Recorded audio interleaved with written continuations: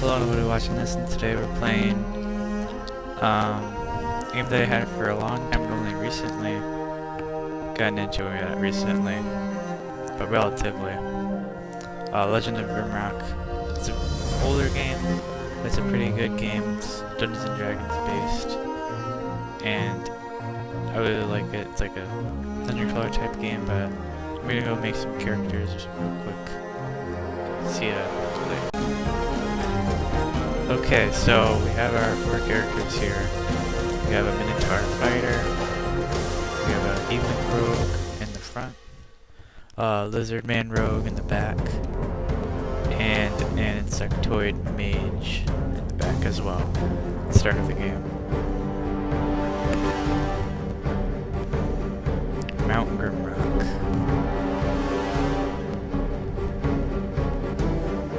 The tower inspired looms above the clouds, a weathered rock that has stood tall for ages, longer than the histories of man have been written. It is a desolate place that only remembered when things need to be discarded and forgotten. An airship struggles to gain altitude as it floats towards the peak.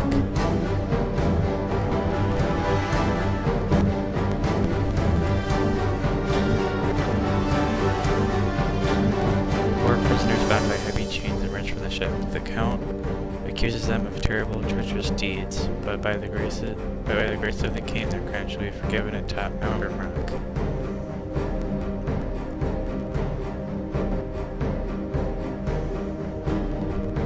Their final trial is at hand. Numerous prisoners have received their pardons here, yet none have returned to live their lives in freedom.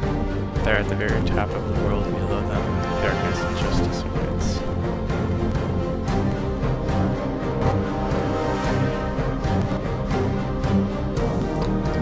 Down the open maw to peak, their crimes are so everybody before them has perished in the guts of the mountain. Will they be able to lead them?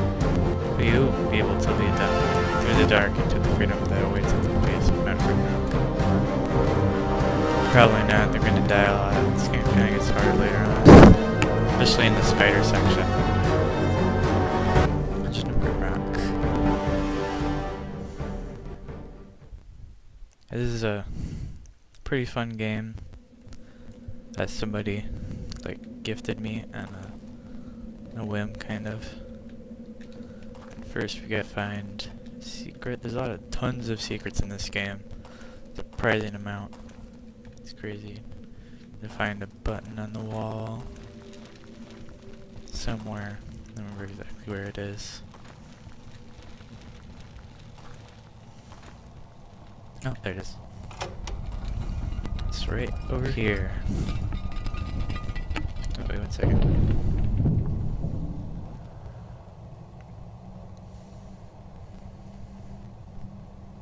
Wait a second. There we go. Okay. Alright, secret found. 1 second. Again. a lot of waiting. Okay, we got some boots. Got a shuriken. And I don't think anything else. I've beaten the first couple floors on this game a few times, but never actually beaten this game. Hopefully beat it on this playthrough. Choose your fate. Perish in the cell or pick up the torch. I don't know why they bothered to do that. Why they bothered to lock it if all you need to do is pick up the torch, but okay. Alright. Gotta check it, like every single wall for secrets. You collect all the torches, you can hold the torches. This game, obviously inspired by Dungeons and Dragons. I've been a pretty big fan of Dungeons and Dragons for a while now. I've been playing it for a long time. Anything that resembles it is nice. Oh, I forgot to give people boots and stuff. Alright. Let's keep going. Torch for now. It's actually a weapon. Open the gate. This game's audio is also like really good, the sound design. You can hear the screams of the damned in the distance, which is fun. And other horrors. At the beginning of this game, really easy. Gets pretty hard later on. And that's not too crazy. But if we can beat this game, I wouldn't say no to doing some custom maps. Because I've downloaded a lot of them. I've played through some. It'd be fun to play through some custom ones, some well-reviewed ones. I don't know if I'm willing to take a chance on one for like a recording. Alright. Put that in there. Is there any more stuff? I play very methodically in this game because you can easily miss secrets if you're not careful. There's so many secrets you can miss. Just set that up. Alright. Yeah. I played the beginning of this game a lot. Like a lot of games, I played the beginning a lot. Oops. Oh my god. I haven't really beaten this game. Hopefully we'll be able to beat it on recording. Alright. Key in there. The beginning's pretty straightforward. Not too much going on. Teaching you the basics. Press buttons. Fight slimes. Not slimes. Fight snails. Man, really sucking at nobody's hitting at all. Boom, we got him. You can carry all the food. Alright, picked up throwing stuff. And we get some boots. Are they any better than the lacquer ones? Well, these are evasion. These, you can have those. Is there anything else on the ground? There's a knife for her. And some leather pants. Alright, oops. This game also has like a map thing. You can write down notes and stuff, which I really like. I really like map systems for some reason, in-depth map systems. It's really weird. I like making markers and stuff. Like a cool map system. As I said before, big D&D guy. I really like Dungeons & Dragons. I've been playing for like years now. And I've been having a blast with it. I play with my friends mostly, my dad, and we usually don't take it too seriously. I like to have fun. Oops! Oh my god. Usually like to have fun and not take it too seriously. It's just how we are.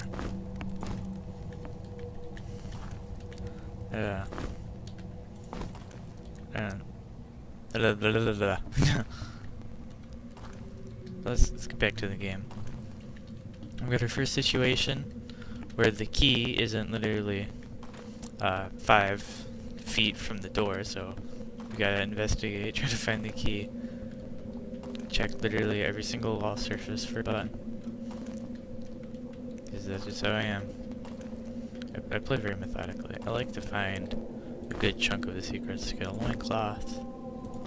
I guess I can give to him. Pass it down the road. Sandals. You can have those, I guess. It's not a total waste to give people in the back armor in this game, because you can get attacked from behind. And they can die pretty easily because you always put your wimpy primers in the back.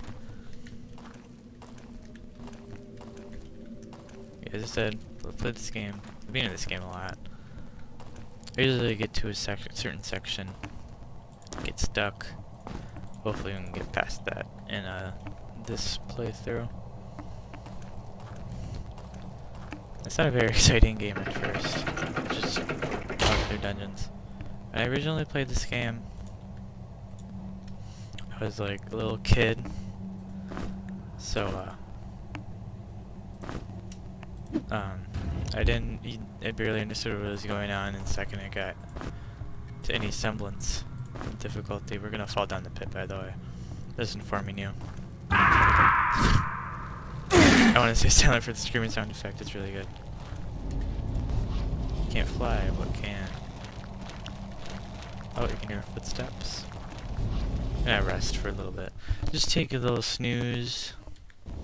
Rest up, get your health up. Alright. Got the key. Let's go. Yeah, as a kid, this game stumped me at the earliest point. I wasn't really trying. I wasn't very invested in this game. I wasn't in the role-playing games too much, except for like World of Warcraft. Heal my sight. Alright. Let's go down the right path first. Check every single wall surface for secrets. There's some really good secrets in this game too, like you can just miss some really powerful equipment if you're not careful. Alright, hold the chain. Chain. As I just said for some reason. And we have mushroom people. The main antagonists, the game mushroom people. This is the beginning of this game. Alright, got him. Oh boy. More coming. Stab him, burn him. Stick him in a stew. Alright.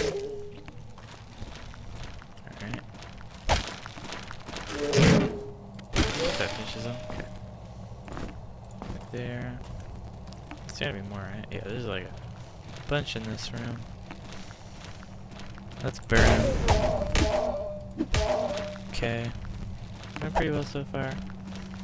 Not gonna be saying that when we get to the spider section of the game. The spider section is infamous in this game, and it lives up to how infamous it is. Because it's insanity. Wizard Man out of energy. Don't you hate it when your Wizard Man is too tired to cast his fireball spell? It sucks. Is this an ingredient? No, okay. Gotta watch out for those ingredients. Don't want to accidentally eat something that give you a health potion. Oh, there's a dude hiding back here. Get fire blasted. Legend. I'm not gonna stick with weapons because they like miss half the time. We're gonna probably go with swords. Got him. There's a gem in there, but how do we open the gate? Alright. Probably levered. Can we Oh, not sharing at a wall. Is the game busted? The game bust? Uh-oh. Okay. I don't know if that just broke the recording. I'm gonna save just in case.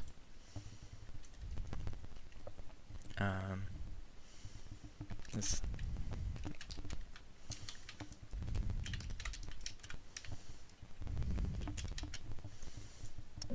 Good name. Pull the lever. This is an ingredient. I don't think you can eat ingredients actually.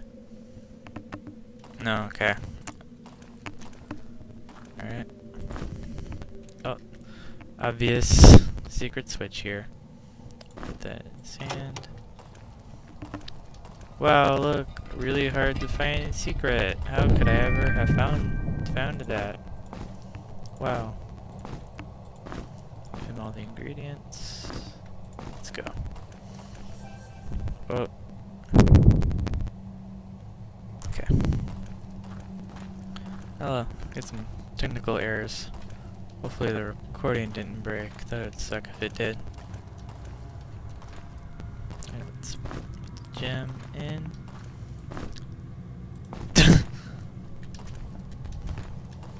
Alright. Is this the snail room? Yep, it's the snail room.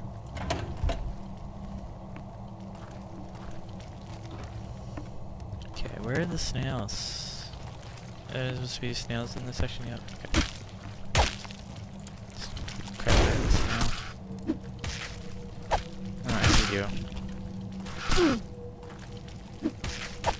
I always beat the crap out of snails in my free time.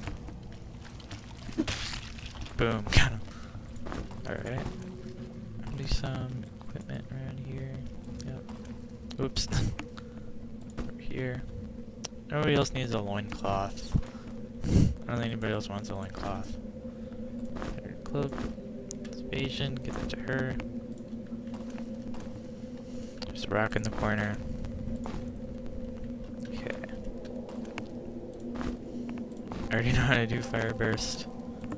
It would suck if I didn't, because the mage would literally be like useless. Those don't have spears yet. I think anything in this corner.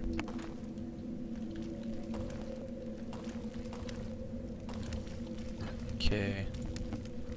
Put the rock down. While we're getting attacked casually. No, just throw that rock at him. Alright. In the game, as I've said, not very intensive. Pretty chill. Especially compared to later in the game. Pretty insane later on. Alright. Got him. The gem. Don't know if that opens anything. I think it did.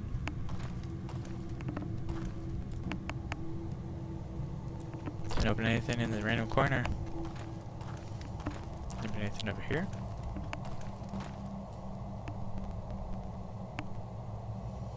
No. No, it didn't. Okay. I don't know what the point of that switch is. We're gonna fall down the pit, by the way. I always fall down pits in this game. It's either we would have missed the snail, buddy. We wouldn't have any fun. The snail buddy. We didn't come down here. Yeah. Dude, there's like a whole thing over here. Got a peasant's cap. Totally worth it. And a rock. Oh, torch is running out. Why did I give that to him?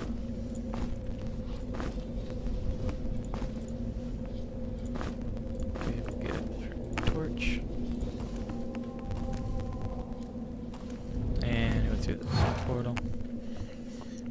My recommendation in this game is always fall down the pits. You never know when you might find something useful. There's like a whole secret, like, area. Whoa! Whole secret area if you don't, fall down pits. I forgot to rest. And we just encountered one of these guys. We're gonna encounter one of these guys early on. I don't know what the point of that was. Backstab.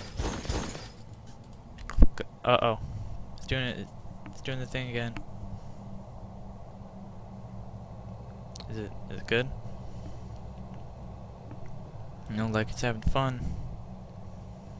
Uh-oh. The dying me game. The dying me. Oh.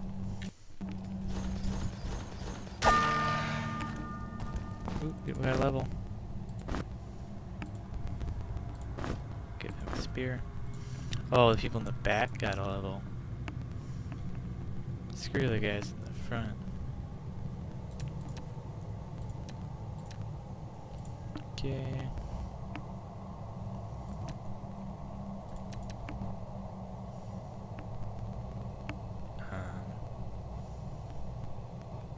Let's put more in fire magic, I guess.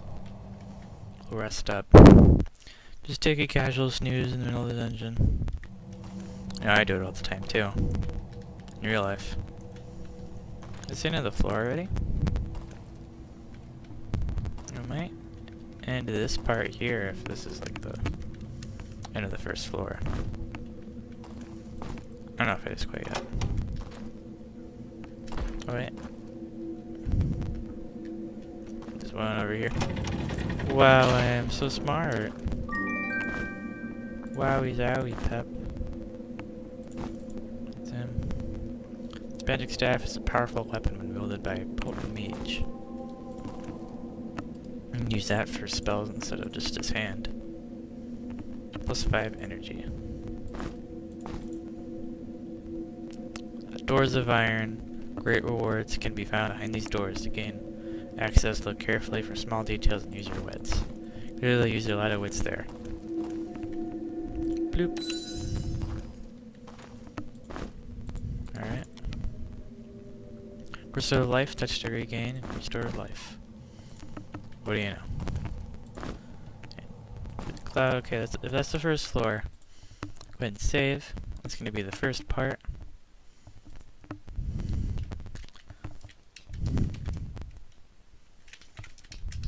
Okay, we'll just name that. And I hope you guys enjoyed this part. A little bit short, but I'm a little bit nervous about the recording. And if you liked this video for some reason, like the video, subscribe, ring the bell, and I hope